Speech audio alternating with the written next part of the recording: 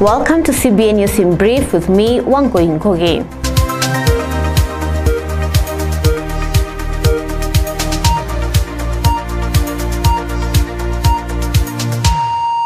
Somaliland Sustainable Development Goals Summit 2019 was held today in Hargeisa in an event presided over by 5 government ministers. Sustainable development goals offer unique opportunity for civil society and government institutions to work together on agreed common goals.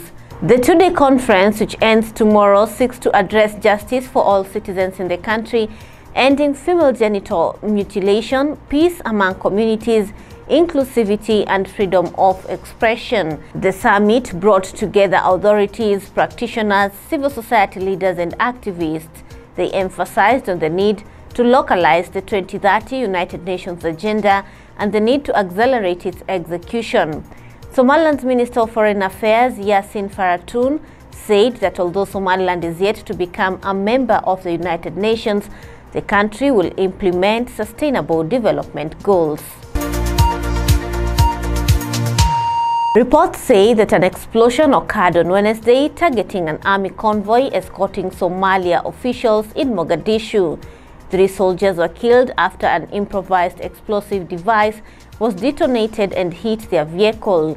The incident happened in the vicinity of Tale intersection in Hodan district of Mogadishu. 2 bystanders were also injured in the explosion as per reports.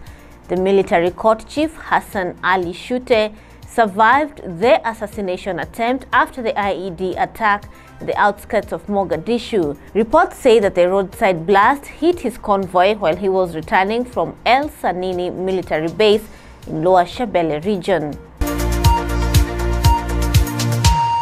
The leaders of Somalia and Kenya have jointly agreed to work towards normalizing relations without any implications for the maritime case at the ICJ.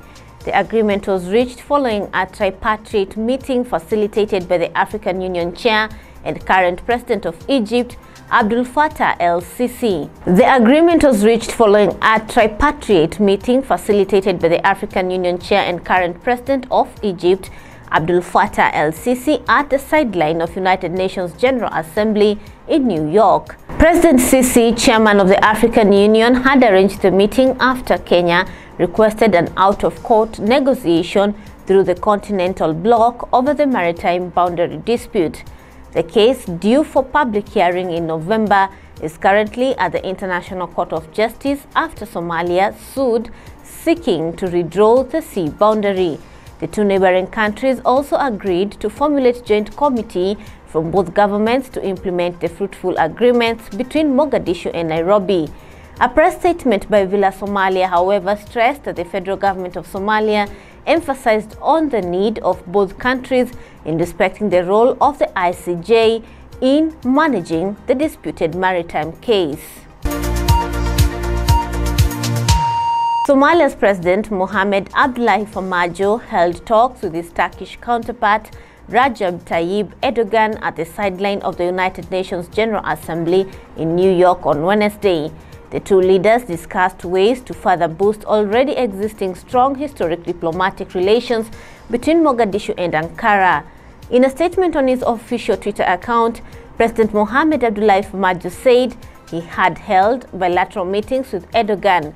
He said that they remain committed to strengthening the Somali-Turkish bond of brotherhood, which has always stood the test of time. Turkey is among the very few international actors who believed in Somalia's success and have subsequently invested in Somalia's development. President Erdogan made his first visit to Somalia in the year 2011 when the country was facing its worst famine in decades due to climate change. In 2017, Turkey announced that since 2011, it had sent nearly $1 billion worth of aid to Somalia. Turkey's involvement in Somalia has boosted Ankara's image as a responsible actor both on the African continent and globally. The Somali Civil Aviation Authority has dismissed media reports that it suspended flights to Kismaayo, noting it only directed airlines to seek authorization 24 hours ahead of departure.